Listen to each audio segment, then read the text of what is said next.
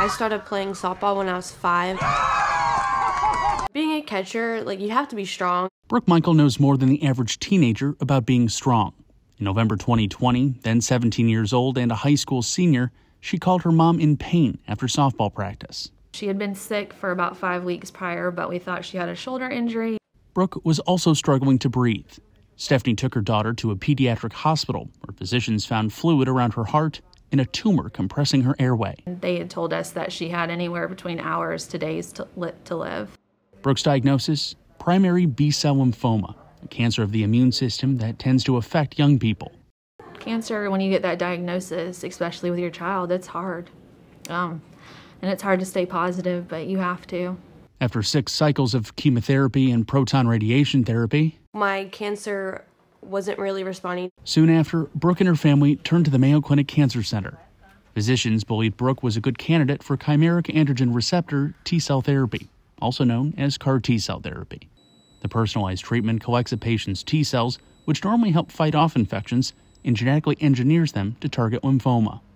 CAR T represents a real game changer and essentially represents the future of lymphoma treatments. Dr. Medea Iqbal is a Mayo Clinic hematologist and oncologist and a member of Brooke's care team. When I first heard about CAR T, I was a little bit nervous, but I was still pretty excited to hear that they're very optimistic and they've seen a lot of good outcomes.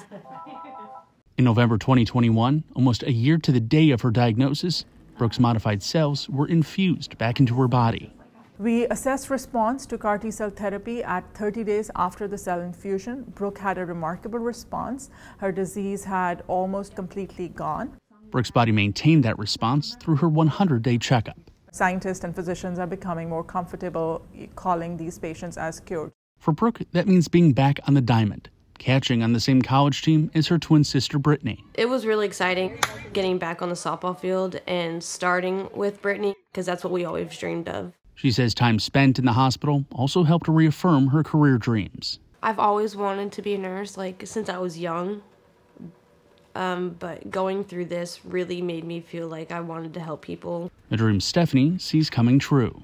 And I hate that she's on this journey, but I feel like she has big things ahead of her in her life because of this. She'll be able to help people with this. Though Brooke will have ongoing checkups, her family's focus is on the future. She feels great. You would never know she has cancer. I don't really think about the past at all anymore because I'm really in a normal life now. I got a life to live. For the Mayo Clinic News Network, I'm Alex Ositis.